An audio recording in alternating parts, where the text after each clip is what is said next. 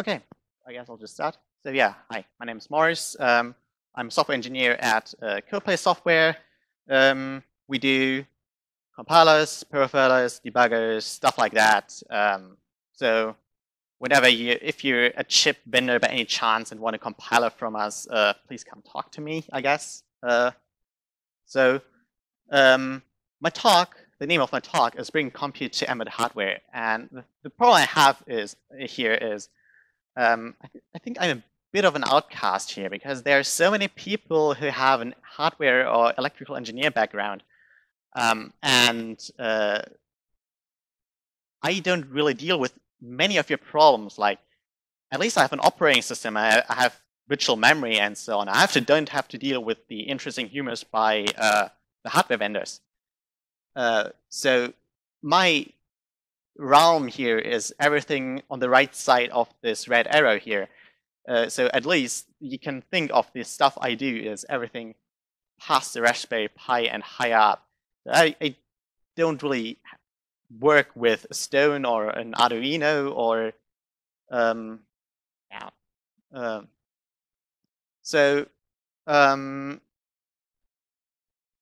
I still do very low level kind of stuff, but and hardware related stuff, but at least, yeah, I have an operating system. And one of the thing I'd like to talk about is the developments of everything from here to there. And that's very interesting because if we look at current high-end hardware in the embedded realm here, we can see that, well, some very expensive chips like the Xilinx Zinc UltraScale processor, they do have Cortex-A CPU cores. They have another set of real-time CPU cores. They have a GPU and an FPGA all on the same die. So first of all, can I have a quick survey? So who knows C++? Yeah, everyone, keep your hands up.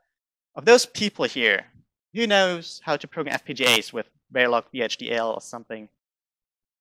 So there are 2 people left. Do you know any of the graphics APIs like OpenGL, CL? You do?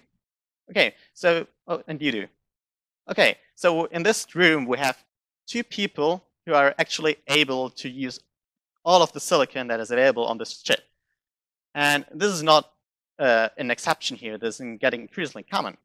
So here's another example. Here's the Renesas Arca V3M SoC that has also an ARM Cortex A CPU, another set of real-time processors, and their own accelerator device, which is an image processor. So it's a specialized hardware that can only program through OpenCL and C++, or through their vendor-specific APIs. And what I learned last week is that Google also started to move into that space and start shipping their own low-power TPUs that you can only program through the TensorFlow API. So now we have a huge set of libraries that and APIs that we need to program these devices. And this is not just in the embedded space. So for example, my laptop here has an Intel chip with a quad-core processor, AVX instruction set. So the theoretical peak performance, if I just add vectors in a loop over and over again and don't do anything with them, is about 166.4 gigaflops. So you should take those numbers with a huge grain of salt, but still, just as a point of reference, the GPU that is on this very same die has almost 3 times the performance of the CPU, and yet with C++ we can't really access this compute power. And I think that's very sad because we're writing C++ because we're trying to get the most performance out of our hardware, and yet we can only leverage like 40% out of this chip here.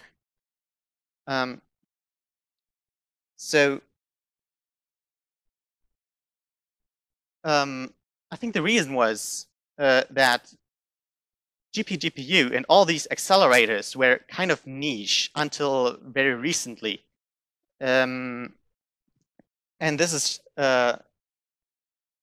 because, well, up until, say, 2005 or so, 2006, we could just add transistors, we could maybe add some cores, we can make our SIMD units wider, and even that is coming to a stop very slowly but steadily. Now we have to use more and more specialized hardware to get the performance we need.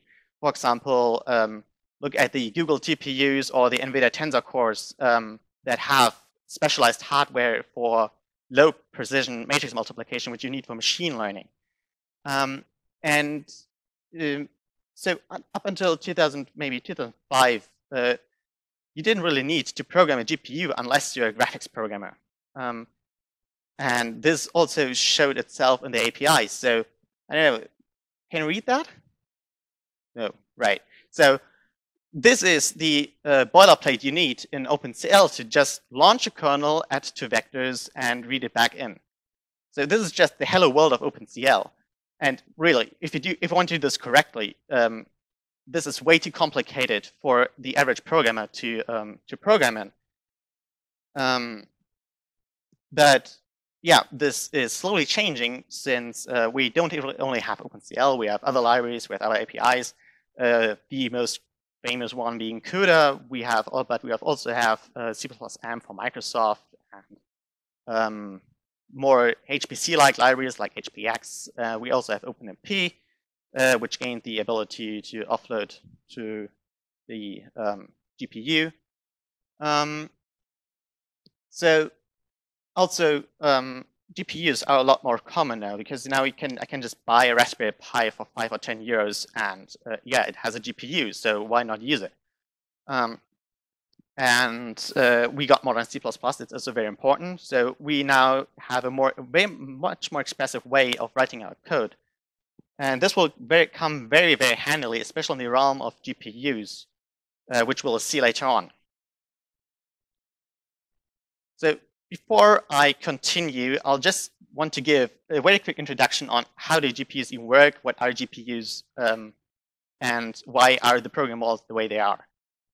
So first of all, a bit of history. We've always had basically specialized graphics hardware since the advent of gaming and arcade gaming. But it started to get more interesting in the end of the 1980s when we had the first 3D GPUs and the first programmable 3D GPUs that could run small programs per pixel or per vertex. So we finally had specialized parallel processors inside of our machines.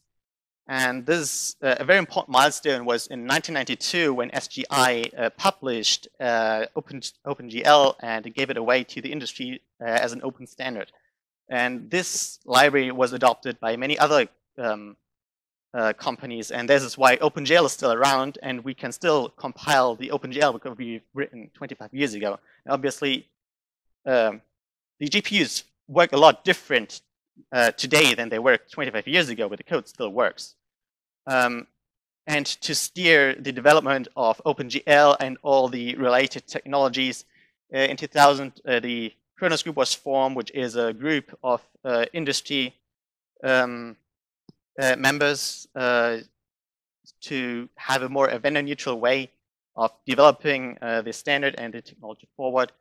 And one of the things they did 2 years later, for example, is create a standardized assembly language for writing shaders for your GPU. Up until then, you were forced to write, say, NVIDIA machine code or ATI machine code or something like that to run specialized shaders or custom shaders on your GPU, or use OpenGL, which only provides a very fixed function set. So you couldn't run your own code on your GPU up until that point. At the same time, NVIDIA also went off and created their own language called C for graphics, which is much more expressive than a fake assembly language. And the Kronos Group and Microsoft catch up 2 years later with the introduction of DLSL and HLSL, which are still very much graphics focused. But it was also this time, around 2004 and 2006, when the first research papers popped up everywhere, basically saying, okay, I just did matrix-matrix multiplication on my GPU, and it turned out to be faster than on my CPU. It was sort of the point where GPUs start to get more interesting for the scientific computing world, for example. So in 2006, we saw the first more general GPU languages arriving. And this ended basically in 2007 with the introduction of NVIDIA's CUDA, which is their vendor-specific API of programming these their chips. The Kronos group followed 1 year later with OpenCL, which is a bit more lower level, and it also comes with their own C dialect. And yeah, in 2016, we more or less got rid of OpenGL because OpenGL really did not reflect current GPU hardware anymore. So we just want to have a much lower level API. And this is exactly what Vulkan is. So the basic idea of a GPU is that we want to have throughput and not low latency processing. We assume that we have a big chunk of data that we need to process, and then we just throw a lot of cheap but small processors on this problem. So a CPU does a lot of very smart things for us, like out-of-order execution, instruction level parallelism, and so on. A GPU doesn't really need this because the general assumption is, okay, if my pipeline is stalling for some reason, I just switch to something else. There will be something else that I can work on, probably. As long as your problem is well optimized for a GPU, obviously. So this is why GPUs, generally speaking, have a very high peak performance, but it's also very hard to get good performance out of them because these chips are a lot more dumber than your CPU is. So here's a basic overview of, well, how your computer works. We have a CPU, which contains our host code. The CPU is connected to our main memory or RAM, and the GPU is just a co-processor of our CPU.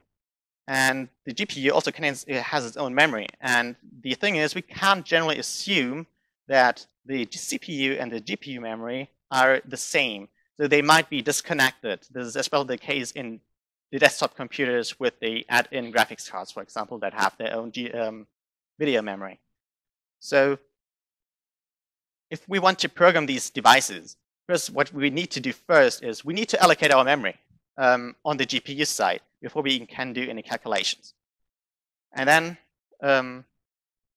yeah, we transfer the data, we copy the kernel, launch the kernel on the GPU writes the data back to the buffer that has been allocated, and then we can move the data back to the CPU.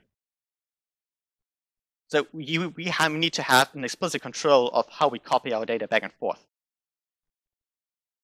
So if we take a closer look at GPUs, GPUs also have a memory hierarchy. That's slightly different from CPUs, though. So I'm also introducing OpenCL terms here now. So a GPU is usually connected to global memory, and the global memory is usually connected via bus. So global memory usually maps to the GDDR memory you have on your add-in cards, and it's surrounding your graphics chip, basically. GPU is usually organized in a set of compute units, which can act kind of independent from each other. And all the compute units also have their local memory, which is most likely on chip or, yeah, much closer to the actual computation hardware. So it's much faster than global memory.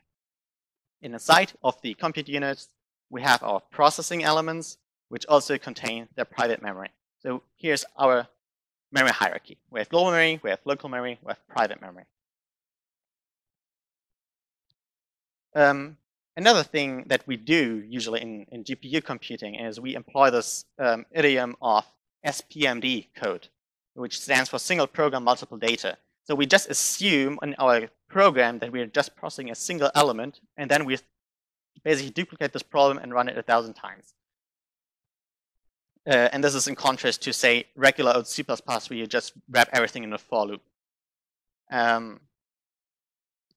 When you launch the kernel, finally, with your SPMD kernel, you also need to specify your iteration space. So it doesn't really make any sense to refer to, say, pointers and ranges and so on. We'd rather have something like a big iterator space that can be in OpenGL, in OpenCL, or CUDA 1, 2, or 3-dimensional. So I can create a cube of my iteration space, and then for each of these processing elements, we can index those members here, and then depending on the index inside of our iteration space, we can do some calculations.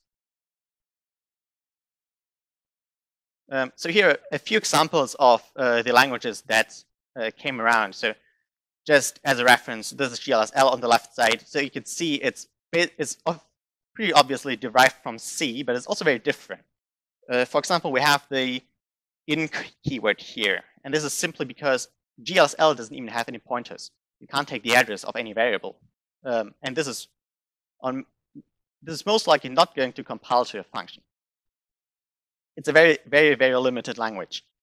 So you can't really do any smart stuff in there. OpenMP gained the ability to offload things on a GPU around 5 or 6 years ago with the offload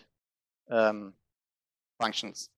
So if you want to write OpenMP code, the big difference is that everything stays C++ and you stay in the same source code. However, you add these pragmas here to your code. So this is a single source parallel programming model. You don't write in a separate language, in a separate file for your specialized code. Everything stays in the same code.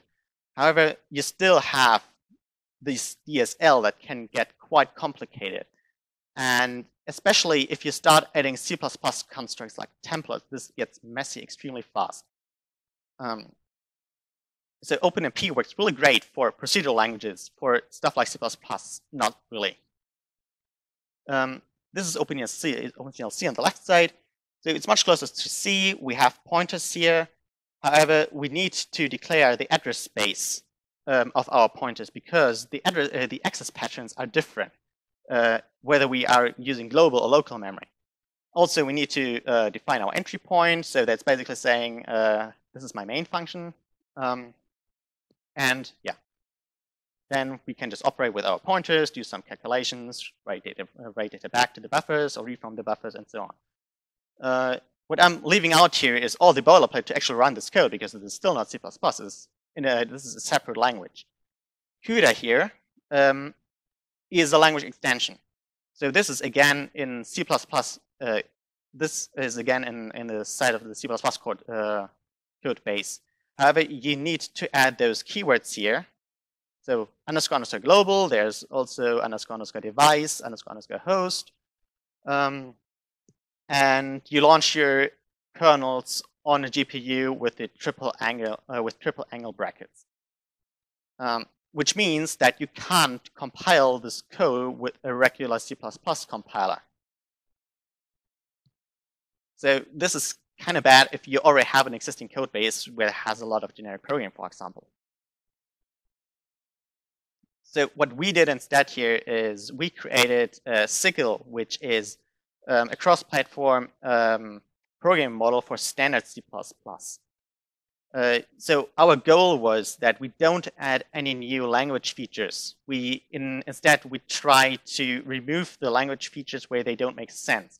Like on a GPU, you don't really want to have virtual functions or exceptions or something like that because, well, if you have a big and wide SEMD unit, how do you make a virtual call happen? This doesn't really map to a GPU really well. If you can emulate it, but it will be very slow.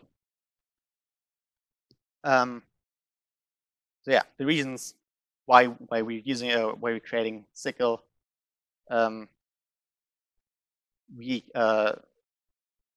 standard C++, as I said. And another important thing is in OpenCL, you need to copy your data explicitly. Like I just said, if we want to move our data from the CPU to the GPU, we need to say this explicitly in our C code. And with SYCL, we abstract that all away and let the runtime handle that. So instead, we just declare our dependencies between our kernels and pieces of execution, and the runtime will just figure out the dependency graph. So we do this using the buffer and accessor classes. So with buffers, you're giving away ownership of a piece of memory to the runtime, saying this piece of memory is going to be used by some computational task. And with the accessors, you're registering the kernels that you like to execute with the buffers. So they are the glue between your actual data and the thing that operates on the data. Using the accessors, you can also state where your data is actually going to land, because you can have different kind of accessors. With the host buffer accessors, your data stays on the CPU. With the global buffer and the local accessors, you can control the locality explicitly inside of your program. It's also the constant buffer, which has some performance optimizations because the data can never be written to on the GPU. But yeah. So here's an example. We have 4 buffers, A, B, C, D. And we have 3 kernels, A, B, C. The first kernel reads from the first buffer and writes to the second buffer. The second kernel reads from the first buffer and writes to the third buffer. And the third kernel reads from the first 2 buffers and writes to the last buffer. This is extremely messy to synchronize in a C code base where you have callbacks at best. But since we use accessors and the accessors do all the registration stuff for you,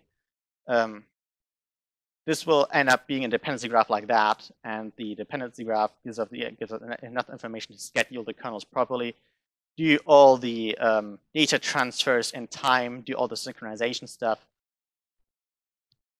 So yeah, the benefits are obvious. We can be much more declarative about what we actually want to compute, and the runtime may even be able to do some optimizations. So saying, okay, we're going to need the data soon, let's copy it because we have time right now. So here's an actual example in SYCL.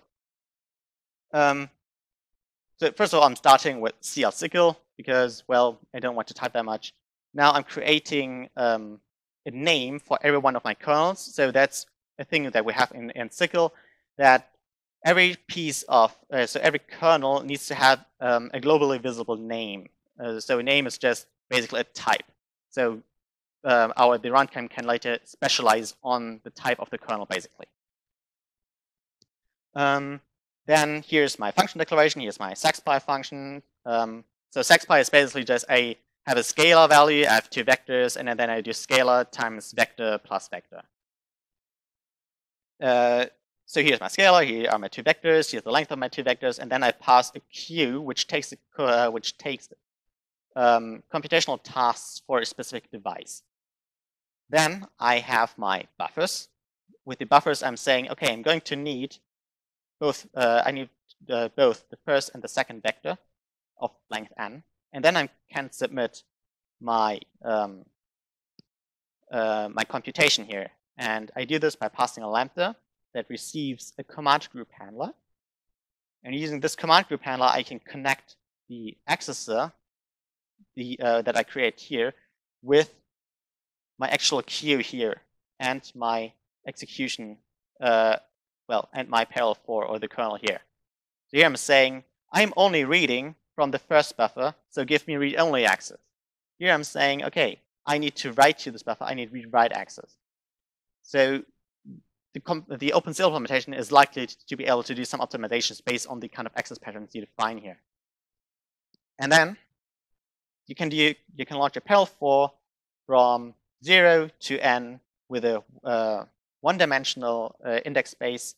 And for each item inside of your index space, we get our index here, and then we do our computation and just write to the read-write accessor here.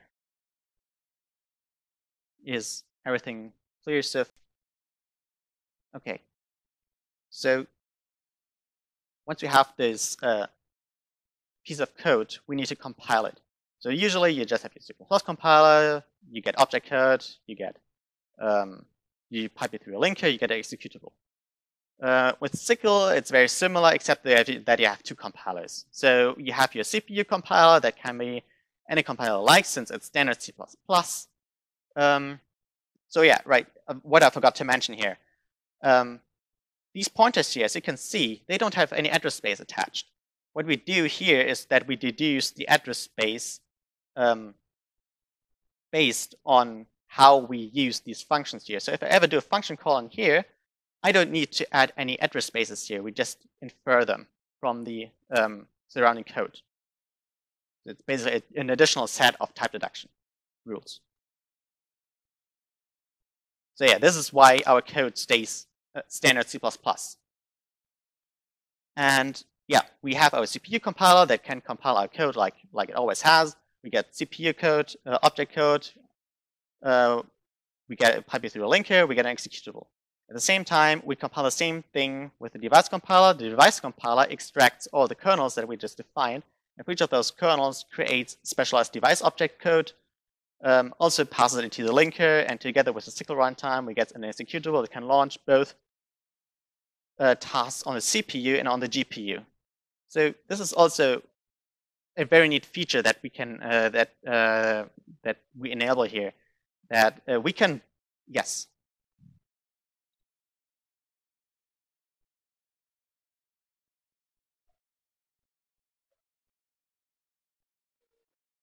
No, the CPU compiler sees everything. It compiles everything.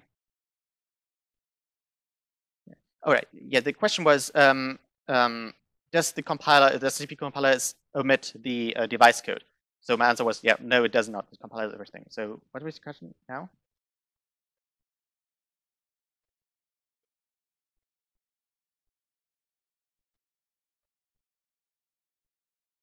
No, no. So the generated code is of use. The generated CPU code is of use because what you can, for example, do is you say at runtime, I don't want to run on the GPU because I made a mistake. I have a bug somewhere. I want to debug it. So who were the FPGA guys again? Right. How do you debug your Verilog code, for example?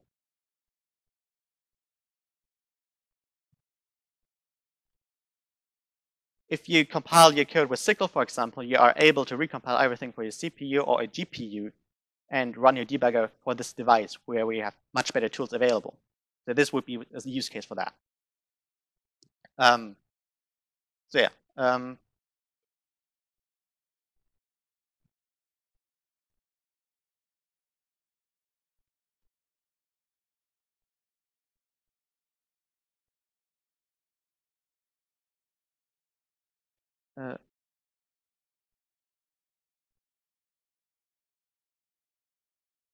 So what you're saying?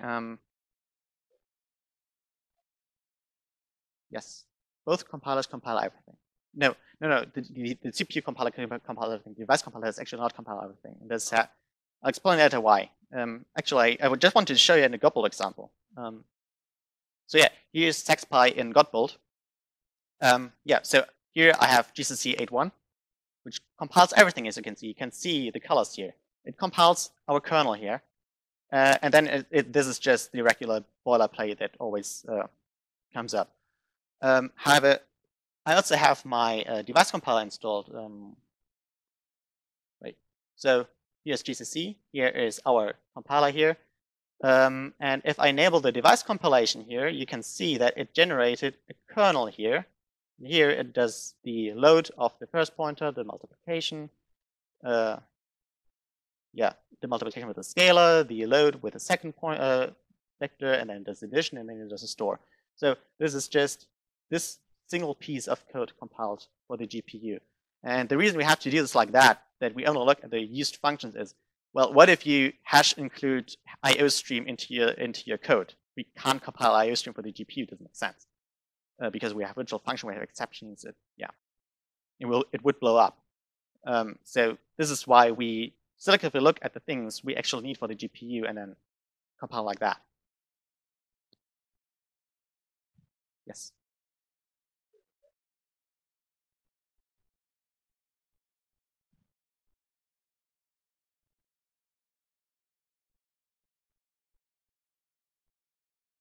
So the question was that, do we only compile the things that are actually visible to the GPU kernel? Yeah. So that's exactly what we do. As I said, again, because we can't do it otherwise. Also, it would probably be a slight performance improvement. And then the next thing is you probably get a combinatorial explosion if you don't do this. For example, well, if you have a function that takes a pointer and you don't do this analysis of which function they actually need, you need to compile out of every for every pointer, you need to compile 3 different overloads or 4 different overloads because we have different address spaces. This also requires the definition to be available for every function you call. Yeah, if this was also your question. But yeah, I just talked about device code. What we just saw here, this is some kind of LLVM art, right? So there is no real GPU machine code. So there are way too many GPU architectures around. We can't compile for every single one of those. What we do instead is we compile to a portable intermediate representation first. And the Kronos group defines 2 of those, the first one being Spear and the other one being Spear V. Spear is what you just saw. It's a fork of LLVM. Spear V is basically the successor of Spear and is not a fork of LLVM, but a separate thing, simply because they realize that it's a bad idea to force GPU driver vendors to embed an entire compiler inside of an entire LLVM compiler that is outdated even inside of the driver. We only submit IR, and then we did compile this code at runtime once we launch our executable and submit the code to the GPU. So we're in an interesting spot where we have C++ code, but we did compile it. This gives us some very interesting things to play with. For example, well, I don't really need to do extreme TMP. I could just create measures of injecting immediate values that are only visible to the JIT runtime. So there's an active topic of research that we're working on. Working more with the JIT compiler itself instead of assuming that, well, it's recompiled to the machine code straight out. So since SYCL is not really a language extension, but a way of implementing heterogeneous programming with existing code, we can do a lot of interesting things when it comes to the C++ standardization.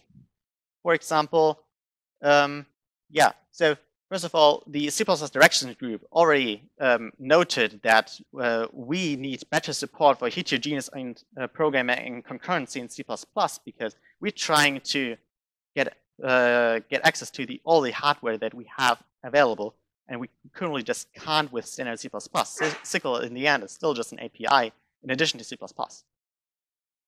One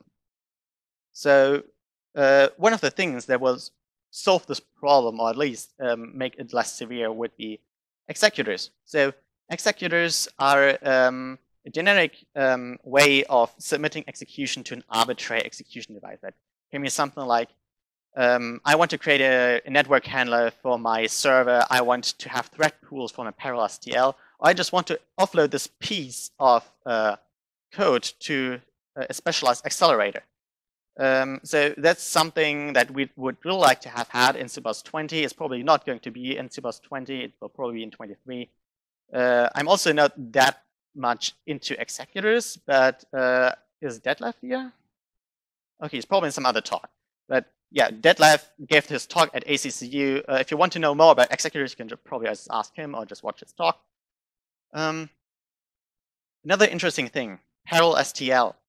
So the parallel STL, as it is now, I think in MSVC and in the experimental versions of glibc or libc C++, only uses the CPU.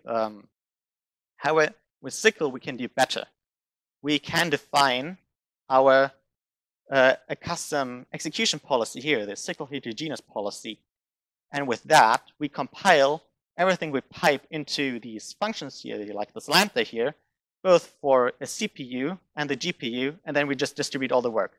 And suddenly we gain access to both the GPU and the CPU and can leverage the entire processor for your computational needs if you do need to do a lot of number crunching. And you obviously need to make sure that it's worth it, that you can map your problem well to your GPU, but now you can actually do it with a more standard C++ fashion. However, there's a small problem here. Does anyone know the common criticism of STL? Like, what's wrong with STL? Would you like to?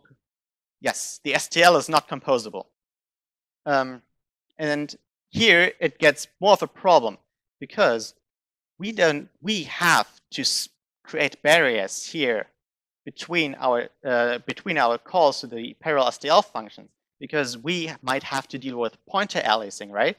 So we upload things here, then we copy data back to the CPU, even though we're never going to need it. We're just calling the next kernel. There's a lot of synchronization going on here that we don't actually need.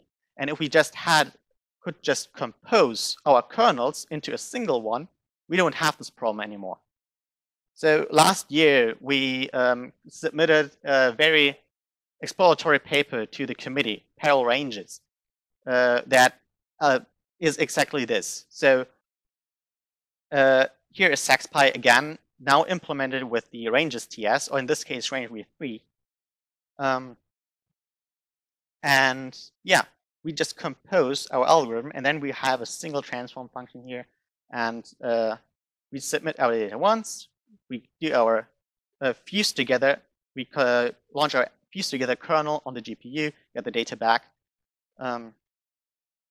Much less synchronization overhead.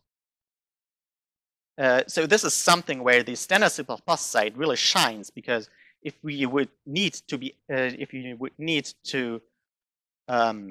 add all the annotations that we would have to add in, say, OpenMP or CUDA, you would never be able to do this, because in this case, we used range v3 for our reference implementation. We would need to add these annotations everywhere. So this would be a huge task, whereas with SYCL, we can just embed all the TMP code we want. It's already there. It's standard C++. We just paste it in. It works. So all we need to do is basically we just added a small piece of support code here. And yeah, we could just use range v3 on the GPU.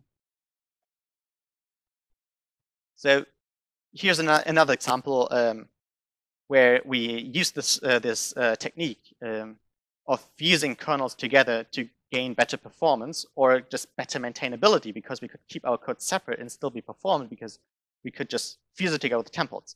And we did exactly this technique for our implementation of the BLAST libraries, where we create an expression tree with templates at compile time and fuse it together to create an optimized kernel. If you want to learn more about it, here's the paper. Here's a QR code. If you're interested, you can read it. So this allows us to do TensorFlow on SYCL and OpenCL, for example, because TensorFlow requires optimized BLAST libraries and convolution libraries to be able to run efficiently on accelerator hardware. And with SYCL BLAST and DNN, we have the libraries for optimized computation. Before that, TensorFlow would usually fall back to Eigen, for example, or just fall back to the CPU. And this is also the reason that, well, TensorFlow, if you want to run TensorFlow today on some kind of arbitrary OpenCL device, you are going to need SYCL, because there were previous attempts and they pretty much all failed, because converting everything from the C++ code they already have to OpenCL-C and re-implementing everything is just not maintainable. Just the task is too big. Yeah. So this brings me to the SYCL ecosystem. So are there any Renesas users here by any chance? Renesas Arca? No one? Yeah. Okay, so if you happen to have a Renesas Arca H3 board, we already provide them with an implementation of OpenCL and SYCL and therefore also TensorFlow on their special image processor. We have binary packages for Yocto Linux. You can just go to our website and download it and try it out. If you ever want to work on autonomous driving, for example, this would be an alternative to all the to the other proprietary ways of enabling machine learning on embedded hardware. So SYCL is an open standard, right? You can just later on switch out our implementation with something else that that is open source. Speaking of implementations, we are not the only one. So we're the only officially conformant one. However, there are also 3 different implementations that I'm aware of. There is HipSYCL, which is, I think, a research project by a PhD student, and it works on top of AMD's HIP instead of OpenCL. AMD's HIP is basically AMD copied the CUDA API for easy portability. And he implemented SYCL on top of that, and yeah, instead of OpenCL, so this doesn't require an OpenCL driver to be installed. And he's able to run on AMD, current gen AMD hardware and on NVIDIA hardware, in addition to the host execution. There's also tricycle, which is driven by Xilinx. And this is also open source. And the interesting thing about this implementation is that it is allegedly able to run on Xilinx FPGAs. So if you ever want to run modern C++ on an FPGA, you should probably try out tricycle. I haven't tried it out yet, so your mileage may vary. And what also happened a couple of years back, couple of weeks back, is that Intel announced that they also want to support SYCL and want to add it to LLVM and Clang. So in the future, it might just be your system client that might be able to do all this stuff and maybe offload to all the targets that NVIDIA, that Clang already supports, like NVIDIA and AMD and possibly other targets. Regarding libraries, there's no on TensorFlow. We also have a custom. We have also added SYCL to Eigen, and it's almost fully upstreamed. I think we're just waiting for the maintainer to hit the merge button. So then, in a short while, it will probably just use Eigen and support SYCL. As I said, we have the parallel STL. We have a computer vision library called Vision CPP. We also have different performance primitives for different tasks, like SYCL DNN. For convolution, SYCL ML for more classical machine learning algorithms like PCAs, and SYCL BLAS for all your mathematical primitives. If you want to learn more, you can check out our SYCL guide on developer.coupler.com. We have both an introductory SYCL guide and a guide that is specifically geared towards CUDA developers. So if you have already used CUDA, you probably want to take a look at that. I've also started working on this thing called SYCL reference, which is basically CPP reference, but for the SYCL classes. It's very much work in progress because I still need to patch the documentation generated. It's all automatically generated, but it is, in my opinion, already more accessible than the specification you can also read. And if you just want to read more news about SYCL in general, you can go to SYCL.tech, which is just, a few links to blog posts and so on. So yeah, that's about it.